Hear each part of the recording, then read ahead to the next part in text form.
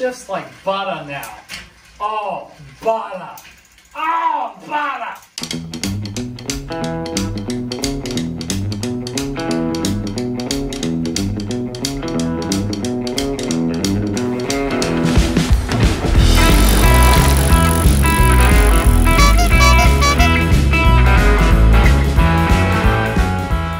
Welcome back to Josh Harris Rides. So today I'm going to do this quick video I didn't upload last week, so we're going to do this one real quick. This is a 1983 or 84. I don't remember.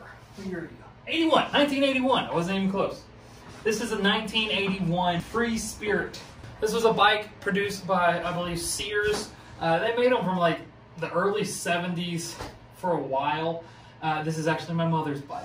So this bike is here for just a quick tune-up. I took, she wanted wider tires, to be honest. She doesn't like these 1.38s. I told her we could put some 1.75s on there, which was going to be as big as she's going to be able to go, but we'd have to take the fenders off. She didn't like that idea, so she wanted this taken off, which was just the basket that was right there. She kicks it when she gets off, so we did that. And I know she didn't say this, but I noticed when I was test riding it that it wasn't shifting. This is a 3-speed, no handbrakes, just you pull back like when you're a kid, you know, a bike like that type of brake system, and it just has 3 speeds up here. Let me show you real quick how you fix it. It's a simple fix that anybody can do. You just need tools. Actually, you don't really even need tools. Do you mind? The way it works is you pedal, you have your shifter on the handle here with 3 speeds, and then that shifts an internal gear, which is in there, which is amazing to me. That, I mean, they've been doing this forever. With this one, I noticed you have low speed, and then second, or high. And then you go into 3 and nothing happens on the bike. You go down, that's from 2nd to 2, no change. From 2 to 1, it gets easier, there's a change. All you have to do to fix these is look right there, that little N inside the shifter. So this is your actual shifter. If you take this apart, there's a rod inside this. This is almost like a quick release. It's hollow, a hollow shaft inside, and then this is what changes gears.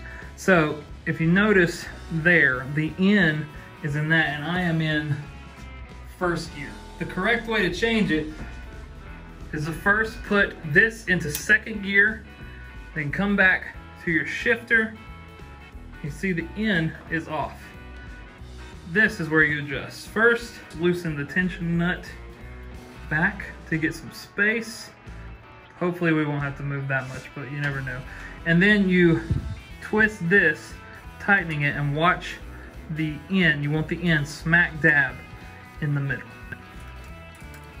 About like that. And then tighten your tension back up. That keeps it from moving. You can finger tighten that, that's fine. If you have a wrench that size, I guess you could change it. All right, so pop it in first.